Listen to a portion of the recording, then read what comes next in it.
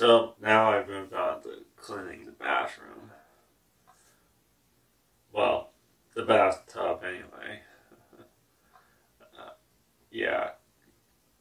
Yeah, because when I was cleaning out, or just washing out the other sponge that I was using on the oven, I thought I should probably clean this tub out before I used it again, because as you saw, that sponge was nasty. It was just all black, and I threw it out after I was finished cleaning the oven. So brand new sponge. Yeah, it's probably be good to clean out the tub, especially after I was rinsing out that sponge. So, yeah. But, yeah, well, so, anyway, I've been missing out on a lot of production assistant work. Is I'm on a bunch of websites, and I got my information posted, and you know, like producers go to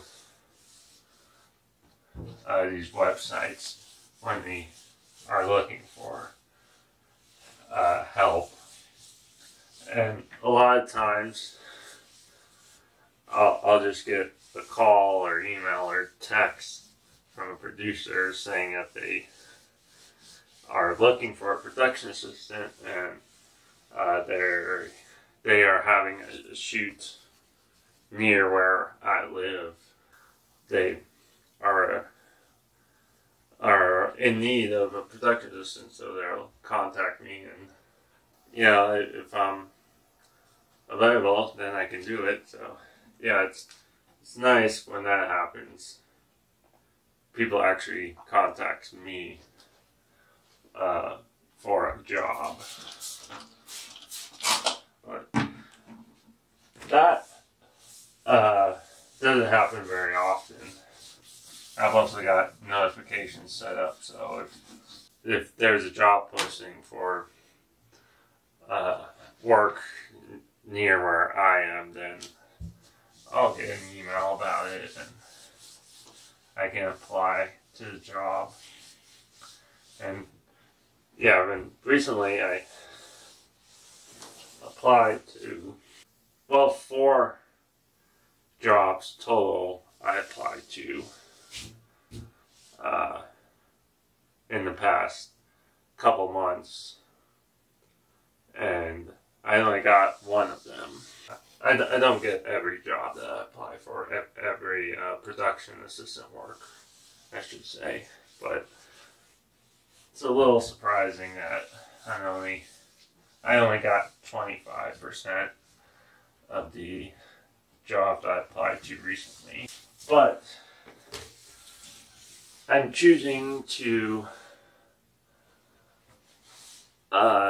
not be mad about it, and instead be glad that there's more competition for me, I guess.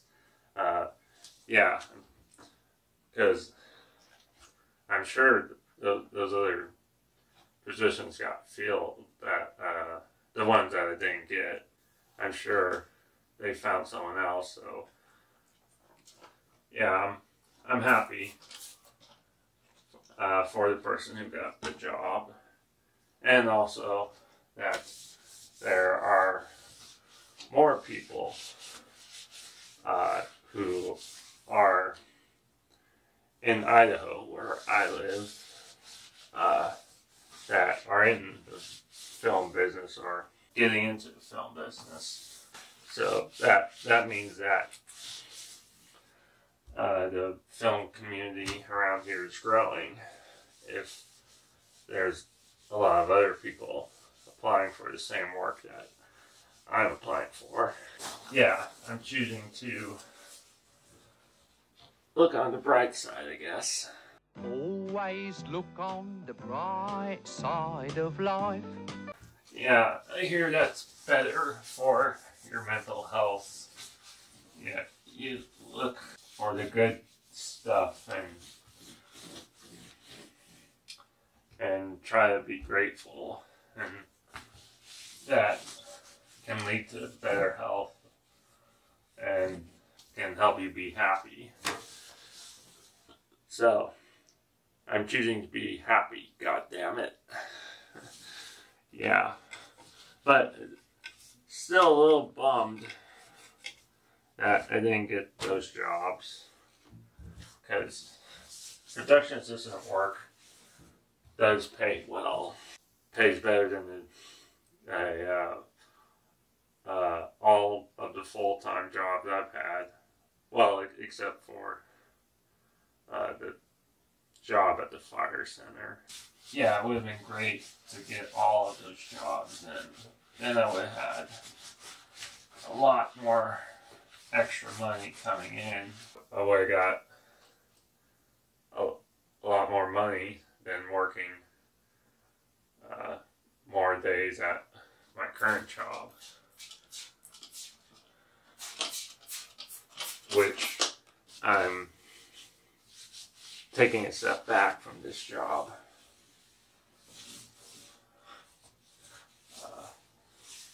It's not something that I want to do as a career. Like getting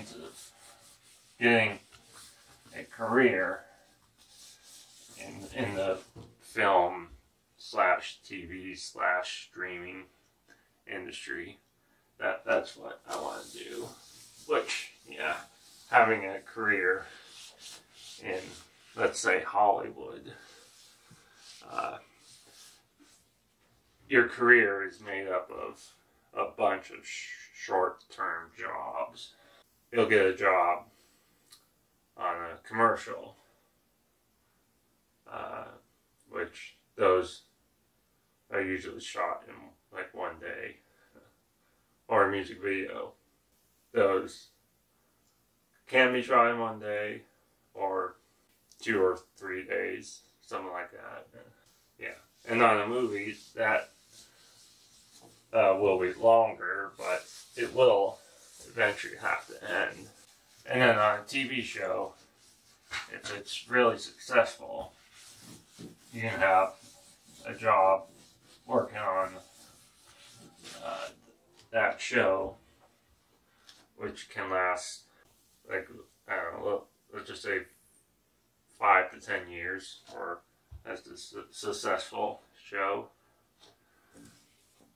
And then, you know, that show ends, then you gotta go find more work. Unless you're like The Simpsons or Grey's Anatomy, a show like that, which will never seem to end. Yeah, I'll only show like the news or syndicated game show. Only a job like that will last forever, and you can only have one job for your whole career. But, yeah, but that's unlikely to happen for almost anyone. So yeah, I don't expect it to happen. I am trying to get work at one of my local TV stations, and I can probably move up the ladder. I don't want to stay a production assistant forever. Yeah, they're PAs, as they're called. They're at the bottom of the totem pole or corporate ladder. They're way down there. I don't know, they're like one step above intern. Yeah, something like that. So yeah, I want to move up from production production assistant. I don't want to say production assistant for my whole career, just going from PA work on one show to PA work on another shoot. I want to move up. I've done quite a few PA work or PA jobs. Now I want to move up, and I don't know how. Not exactly. I'm thinking that I just like have to do something different on my own. Because I'm kind of seeing that in the Hollywood, you just kind of gotta do something on your own just to show that you can do it, and then hopefully someone will see what you did and offer you more work, and then the new work will lead to more work and more work, and that work will lead more to more work, and so forth and so on. That's what a career in Hollywood looks like. One job will help you get to another job, and then that job get you another job, and so on and so on. Yeah, that's what I need to do. And, you know, even though there's no time limit on it, there kind of is, because no one lives forever. And now that I'm over 30 years old, I'm just thinking that it needs to happen sooner, much sooner. I don't expect to just go straight to the top. No. You know, I'll start at the bottom. I pretty much already am at the bottom. And I'll work my way up. No problem. I just gotta figure out, where do I get the job that will lead me to the next job? And lead me to the next job. That's what I gotta learn. And yeah, just figure out how to do. And I think that just starts with me doing something on my own. But yeah, I'll figure that out. And yeah, I think this tub is clean enough. It's not gonna get as shiny as that oven did, but looks a little better and probably a lot cleaner now. It doesn't have any of that oven gunk on it, so yeah,